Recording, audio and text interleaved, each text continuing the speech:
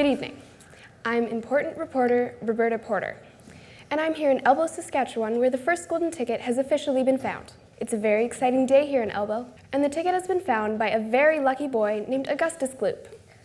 Augustus, tell the viewers, how did you find the lucky ticket? Well, I love eating, you see, especially chocolate. I just can't stop eating sweets. I just love the taste. He's a growing boy. Mom!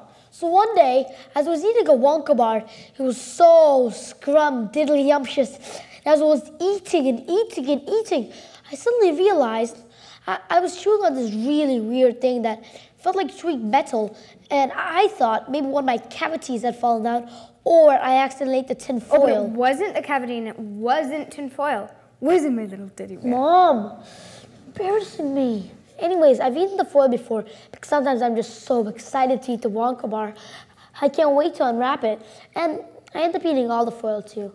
Just by accident, you know. Oh, but I saw it and I said, Augustus, Augustus, my little dear, spit it out. Don't swallow it. It's gold.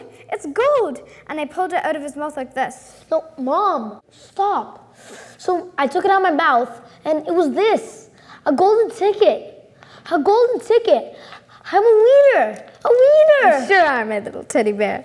And of course, the prize is a tour of the factory and a lifetime supply of chocolate.